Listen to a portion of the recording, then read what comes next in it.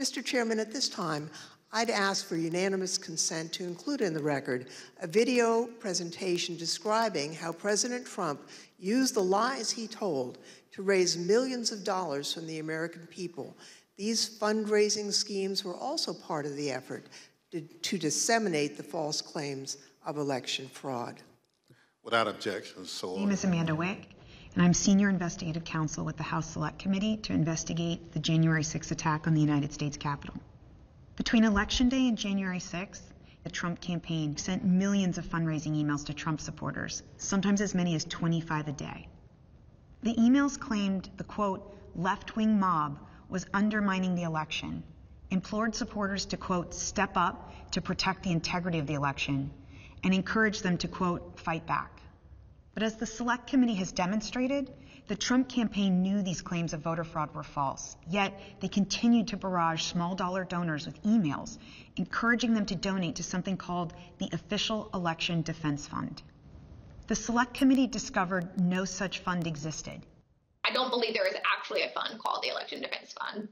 Is it fair to say that the Election Defense Fund was another, I think we called it a marketing tactic? Yes. And tell us about these funds as marketing tactics. Just a topic matter where money could potentially go to be, how money could potentially be used. The claims that the election was stolen were so successful, President Trump and his allies raised $250 million, nearly $100 million in the first week after the election. On November 9th, 2020, President Trump created a separate entity called the Save America PAC. Most of the money raised went to this newly created PAC, not to election-related litigation.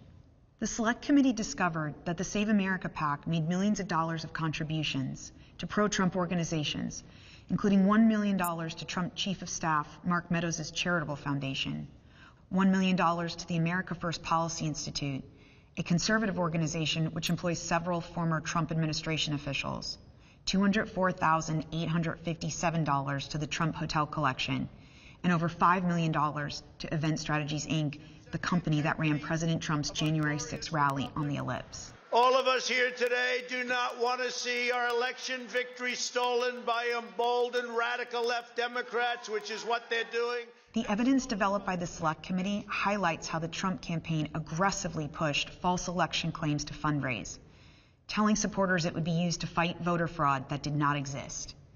The emails continued through January 6th, even as President Trump spoke on the Ellipse. 30 minutes after the last fundraising email was sent, the Capitol was breached.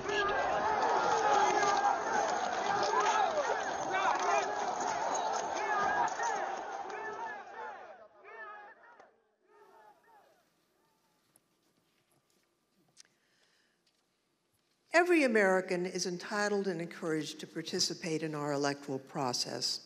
Political fundraising is part of that. Small dollar donors use scarce disposable income to support candidates and causes of their choosing, to make their voices heard. And those donors deserve the truth about what those funds will be used for.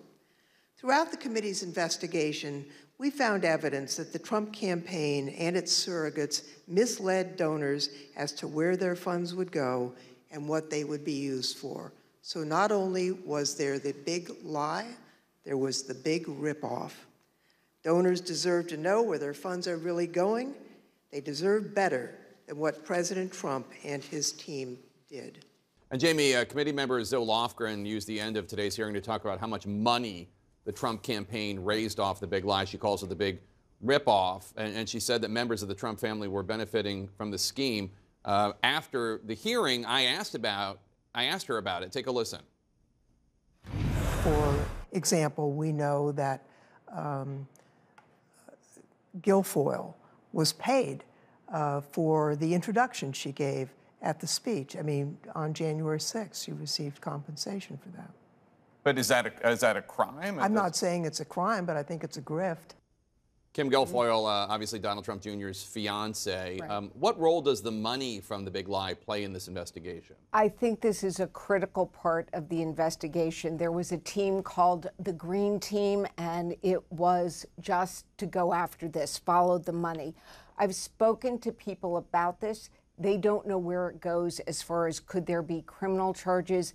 But there are real questions here, Jake. $250 million that was raised.